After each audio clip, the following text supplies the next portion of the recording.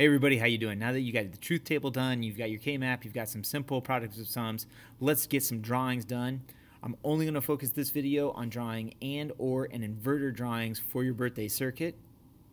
Let's get started. Now let's add 3 switches. I've got my 3 switches. I've got X, Y, Z, or switch 1, 2, 3. Then I've got my X and not X with the inverters going over there, just like that. Now I'm going to draw my common anode over here.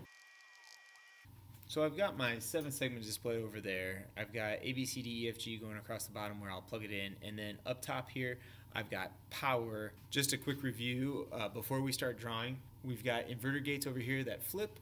So then AND gates look like this, where you have a flat side there, and that's where on our product of sums, it looks like we're multiplying. Our OR gates here, when we have product of sums, you have an addition sign there representing that, and these have curved sides to them. Now it's time to draw segment A.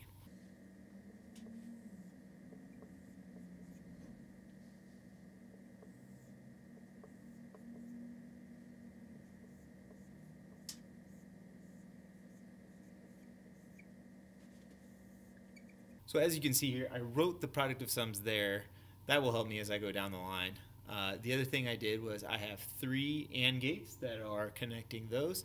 I've got 1 OR gate that represents the plus sign there. And then I drew all the way to A segment connecting it to our 7-segment display over there. All right, time for segment B.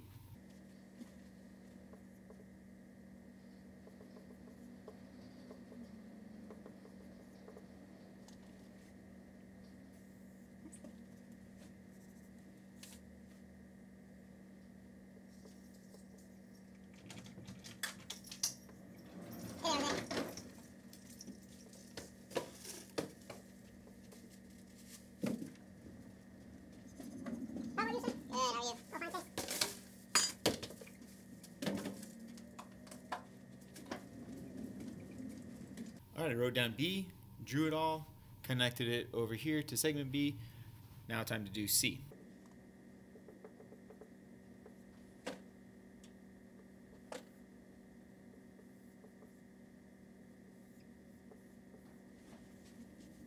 Oh, I need to pause right now and mention that I forgot to put symbols for resistors there.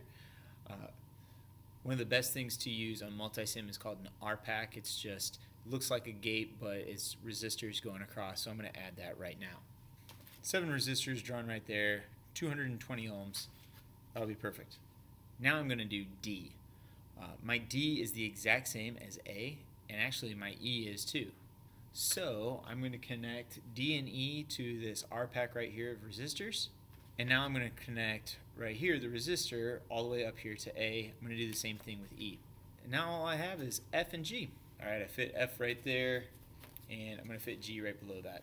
So here's my drawing. I've got my switches, I've got my formulas, I've got my gates, I've got my resistor pack, my 220 ohm resistor pack, 7-segment display right up here with power up there.